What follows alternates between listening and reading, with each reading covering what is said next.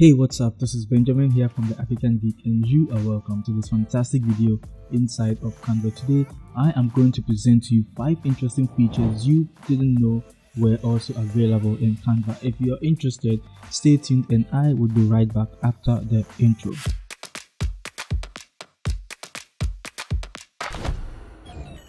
Alright, so here I am in Canva, and the first feature I want to present to you is photos. Before I even show you the feature, I understand when you're working in Canva, you have a section where you can easily search for photos. But look, there's something interesting about this feature I'm about to present to you. You can see that this looks different. It looks like a brand new stock photo website or a unique stock photo website on its own. And look, you can search for photos. If you want to take your time and search for interesting photos, you can do that. So let's say I wanted to search for gamer.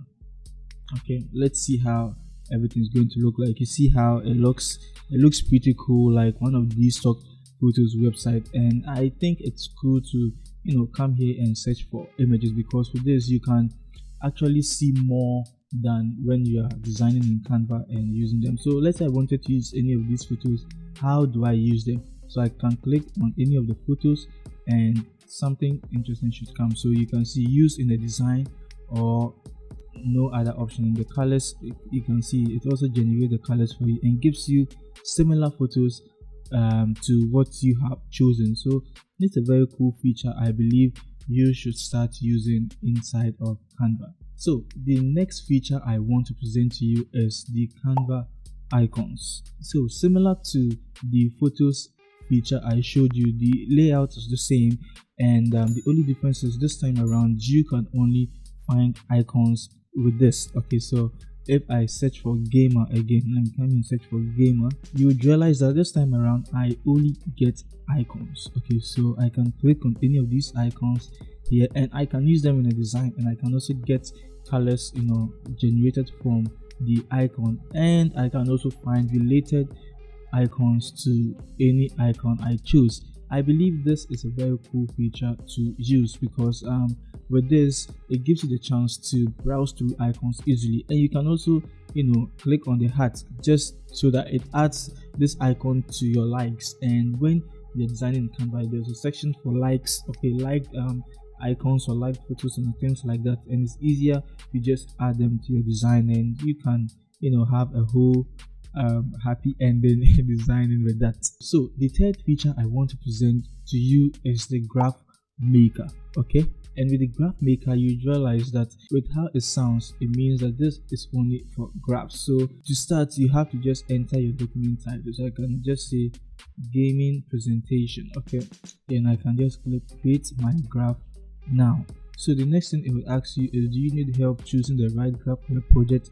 And if you know what you're doing, you can just say I know what graph I need. But if you don't, you can just say help me choose a graph type. So let's go to help me choose a graph type, and you can see there are so many options. So I would choose let's say trends, okay, for now, and the bar, a giant graph or a line graph. Let's go for bar graph. Okay, so you can see then it presents you with a lot of templates you can easily use in Canva, and I believe that's a very cool thing you can do to create your presentations if they are going to have graphs. The fourth feature I want to present to you is the Canva Apps feature.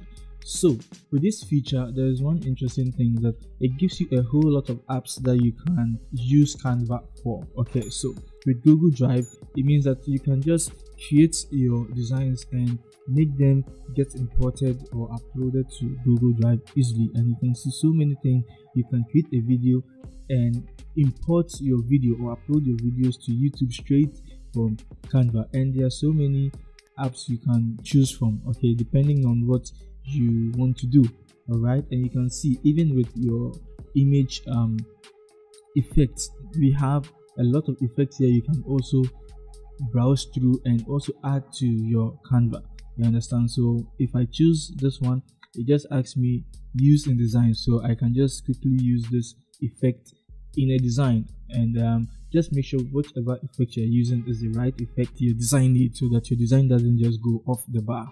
Okay, and now you can see over here it says supercharge your workflow and we have Google Classroom, Pinterest, and stuff like that. So it means you can also create content and also post them on any social media platform or anywhere at all you want to share them to right from here. So this is just like productivity apps. Now this last feature gets to be like a feature just for programmers and developers.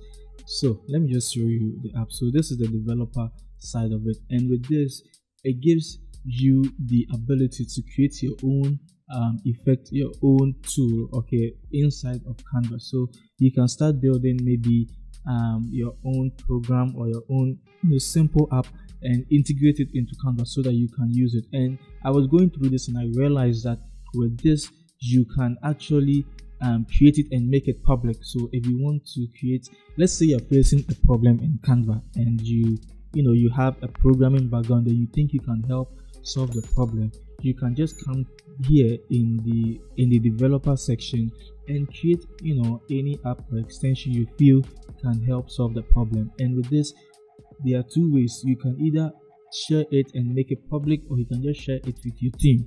So there are two ways you can go about it, and I believe this is a very cool thing to do. So you can just come to create app and you can see who's the app for everyone or your team, like I mentioned above, and you just go on with adding your programming languages and stuff. But if you also want to learn how to do all of that, there's a documentation here you can read, okay, and just get yourself updated or get yourself informed of what you need to do to be able to create your own special app for Canva. Yes, so these are the apps I believe are helpful, and you should start using them today. The name is Benjamin, and let me know your favorite one inside the comment section. Always remember, there is no limit to creativity, and I will see you in my next video.